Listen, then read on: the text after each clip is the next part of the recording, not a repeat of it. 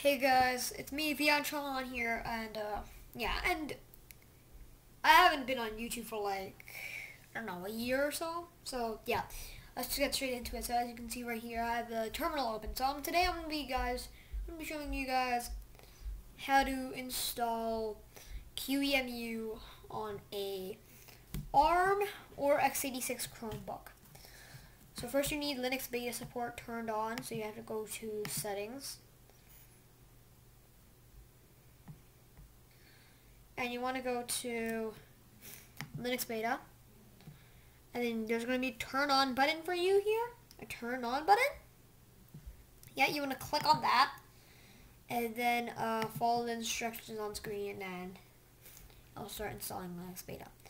This is the settings right here, So, yeah, close that.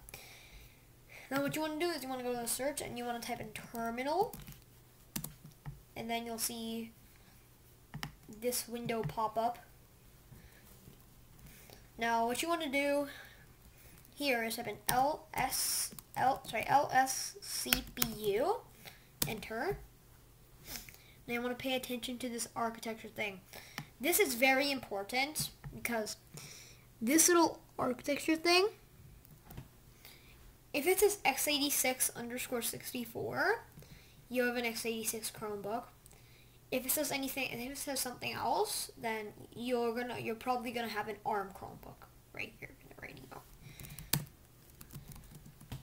So sorry, I said it clear. I'm better used to MS-DOS. So what you want to do is you want to type in sudo apt-get install QEMU-system QEMU-utils. Hit enter. I already downloaded it, so So then into clear. Then if I do QEMU-system x86, so you see it has x86_64, and if we do QEMU-system, it have all these stuff come up. If I just do QEMU, a lot more stuff will come up. Got all of this more. You might be thinking, why is there so much more than this? Because there's a QEMU-img comes with it as well. There's some static.